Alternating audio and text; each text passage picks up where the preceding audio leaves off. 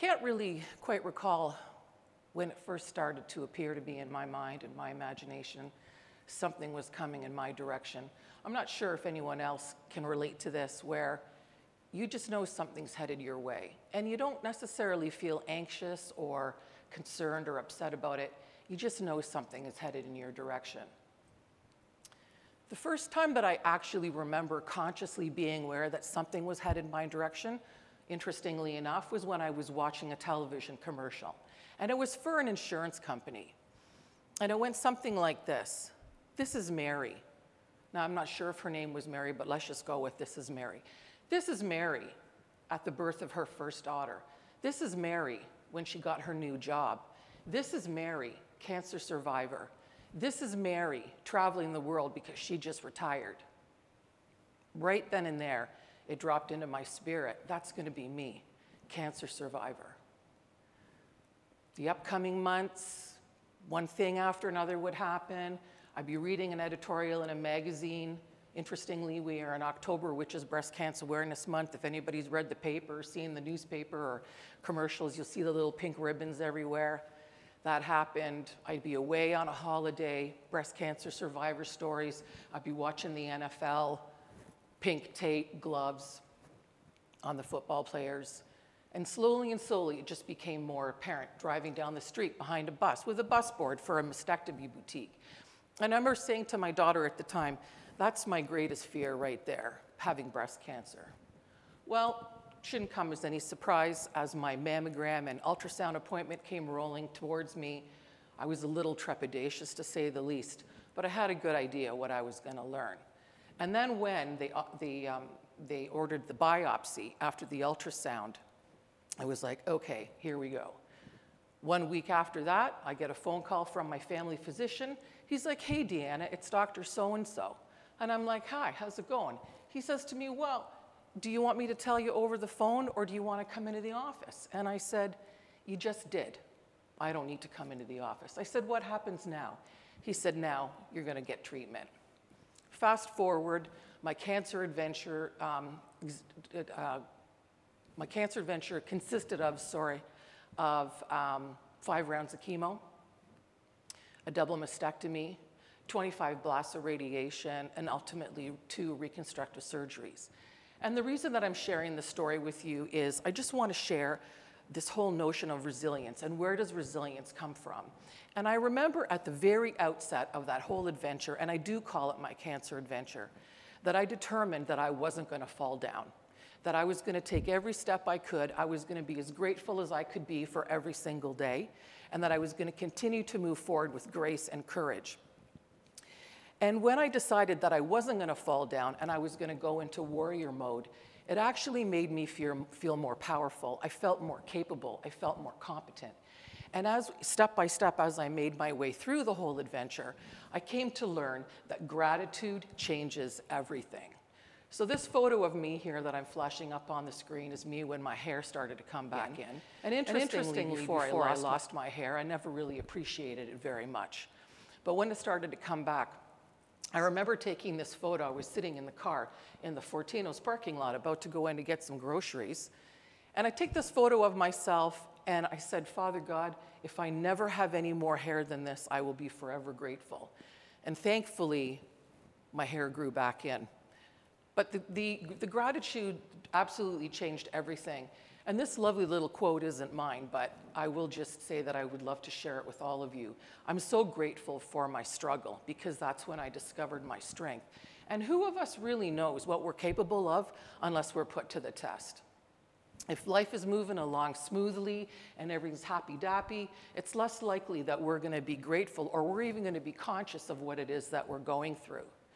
I learned through the cancer adventure that I was stronger than I ever thought that I could be.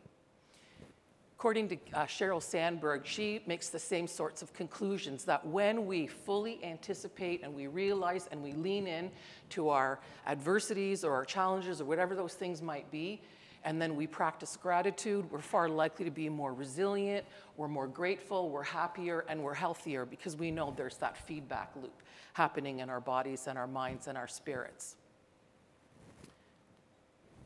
Elizabeth Day, who's a phenomenal English novelist, podcaster, broadcaster, millions of downloads for folks that follow her, says that we've been sold a lie, that we've been sold this idea that we're supposed to be happy all the time, and that if we're not happy, there's something wrong with us, or we've done something wrong, or we've taken a wrong turn. And she says that's just absolutely nonsense. This is not the way life goes. Life is like surfing.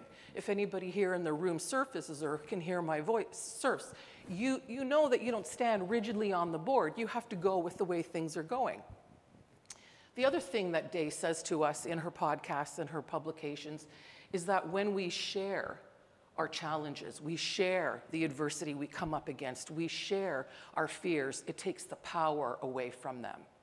And it takes that control out of that hand and it puts it back into our hand. And she said, when you actually look to those experiences, those adverse circumstances, the job loss, the miscarriage, which she speaks an awful lot about, or whatever adversity we come up against, what we can find from it, rather than it burying us, is it gives us something to rise up upon, a nugget, some breadcrumbs, something to say, okay, that didn't work, okay, I'm gonna try this instead.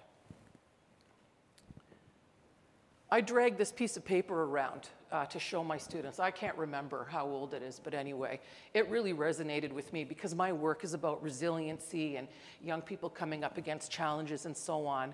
And the paper is all about, or this particular article is about, how do you know you have the right stuff? And according to the researchers, University of California, Irvine, University of State of New York, Buffalo, they followed about 2,000 people around for a few years, and they were trying to determine, how do people get stronger? How do they come up against challenge? And how do they become more resilient? Well, it's practice, basically. It's the same as anything else. You fall down, you get up. When we have babies, and my husband and I, we have 4 children altogether, when our kids started to walk and they fell down, I never said, stay down. I said, stand up, and we pick them up and we move them along. It's the same thing for our mental strength, according to many, many researchers. And the argument is that mental strength is very similar to physical strength. You're not going to get any stronger unless you actually go to the gym, or you do the walk, or you do the work. And it's the same thing for our mental strength capability and our resilience. It needs a little bit of practice. Whoop, one too many. This is an amazing book that I've just recently finished, and it's called The Coddling of the American Mind, and it's been written by Jonathan Haidt. Oh, it's not showing there. There we go. Jonathan Haidt and Greg Lukianoff. And basically what they said is, our young people are not doing particularly well in our culture and in our societies because we've raised them in a culture of safetyism. And what that basically means is, we've told our kids, listen, the world is a dangerous place. Keep your head down. I'll take care of everything for you. You're fragile. You could possibly break. I don't want anything bad to happen to you, so I'm just going to take over for you. And some people call this bulldozer parenting, concierge parenting, helicopter parenting, whatever the case might be. But essentially what this means is we step in and we take our kids' agency away from them. And we do it like this. We go, hey, I'm going to call that teacher for you and make sure you get an extension on your late homework. Or I'm going to call that parent for you, and I'm going to straighten that kid out who's not been very kind to you at school. Or, this is my favorite, I'm going to do your science project for you. And everybody at the science fair knows that the 4-year-old didn't build a rocket, right? But it makes us feel better because we think that our kids are not capable, or we're more capable in some way. We've got this figured out. We know how to make it happen. So what happens is we take their agency away from them, as I mentioned. And what does that mean? We don't give them an opportunity to practice their skills. They don't know how to negotiate. They don't know how to problem solve. They don't know how to address, conflict within their peer group, or, to go to their teacher, their instructor, or their professor and say, excuse me, I've fallen behind, or I've gotten a bit off track here, and will you help me? Instead, they say, Mom, Dad, will you call? Will you sort me out? Will you help me? Will you do this? Will you write it for me? Well, what is the consequence? And we're all very well-meaning as parents and caregivers and teachers and so on, but the consequence is we never give our kids an opportunity to learn what they need to learn. And then we say to them later, what's the matter with you? Why can't you solve your own problems? Why can't you get your work in on time? Why can't you, deal with your conflicts in your relationships? Why are you always fighting with your brother and sister? Why can't you work it out? Well, you know why? Because we told them, it's okay, you go sit over there, I'm gonna take care of it, right? The other thing that Greg and Jonathan say is that children are in fact anti-fragile. What does that mean to be anti-fragile? Anti-fragile means you get stronger with the knocks, with the pressure, with the force that you're coming up against. And this is a very important thing, because it's when young people come up against adversity or challenges or whatever, they become stronger with every single opportunity that comes their way. And this is important because life will always bring us challenges. There are ebbs and flows. So, Brené Brown also says that living your authentic life is key. And for me, this is probably the most significant part of this talk for me. I would certainly argue that when you're living your authentic life, you are doing things that matter to you, you are in relationships with people who matter to you, you have goals, dreams that are, your goals and dreams, and when you fall down, you're more likely to get back up again. If you're doing something that you don't want to do, you're living in an environment that makes you unhappy, you're in a job that makes you unhappy, you're in a relationship that makes you unhappy, or you're doing things just because someone else said you should, there's a far less likelihood that you're actually going to get back up again when things go sideways. So, here are a few things that I've learned through the cancer adventure, through being a parent, through being a university professor, and looking at the material. Number one, it always blows my mind, these notions of entitlement that, we seem to have about being here on this planet. Some of us believe that we should never have to struggle, that if something bad comes up that, it's not okay, or that we've been wronged in some way. But life is like that for all of us. It's simply not true. And what happens with us is when we feel entitled, we are less likely to fall back, to get back up again. And, the bottom line is we're all here together. We're all here to serve one another. No one is better or less than anyone else, and we need to work with each other to get through all of it. The other piece that I'm here to share with you is life is a time-limited offer. I have peered over the edge of my mortality. I did not know if I was going to be alive to see my children grow. My youngest was 8 when I was diagnosed. And so I understand that this is important, that the today, the here and now is really important. When you go to bed tonight, we're going to be here one less day. And some people find that a little depressing or maudlin. I don't see it that way. I feel like every morning that I get up, this is a blessing. This is a new opportunity to do something new and fabulous. The other piece is that I say to my students all the time, Father God gave us gifts. We all have gifts. We have goals, we have dreams, we have desires, we have drives, something that makes us want to get up every day. And the job that we have is to get up in the day and figure out how to use those gifts and continue to be grateful for the fact that, we have today. Other piece that I discovered is that we worry too much. We worry about, and my students tell me this all the time, I don't know when I get out of school if I'm going to find a job, and if I can't find a job, am I going to get married? Am I going to have a partner? Am I going to have a life? Can I afford a home? Will I be able to travel? How about if I'm going to be able to retire? And it's like, okay, kids, everybody take a deep breath. We only live, one day at a time. You worry about things that are likely never going to happen. Just enjoy yourself a little.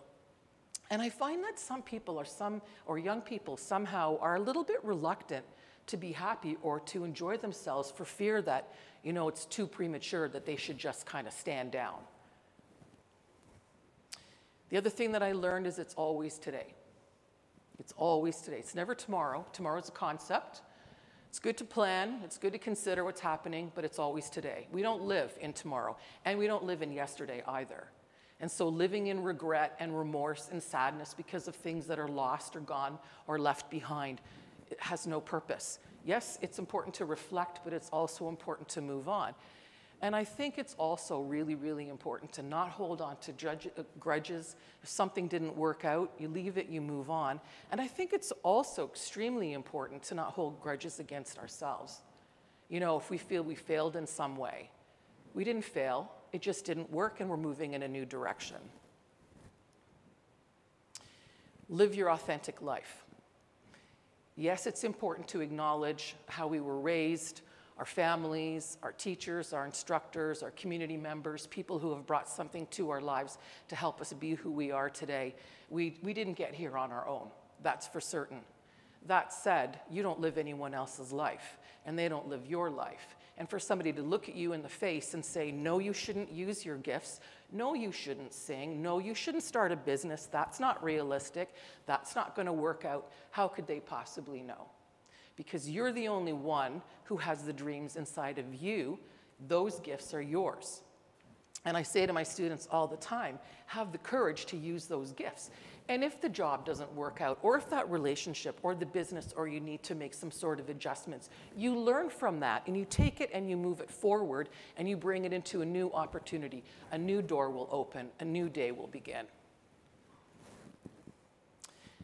And finally, gratitude changes absolutely everything. When you wake up in the morning and you know that you're blessed to live another day and you have people who love you and care about you and you have something that matters to you, there's purpose. And when there's purpose, there's a greater likelihood that when you do come up against challenges or struggles, you're going to say, well, that's okay.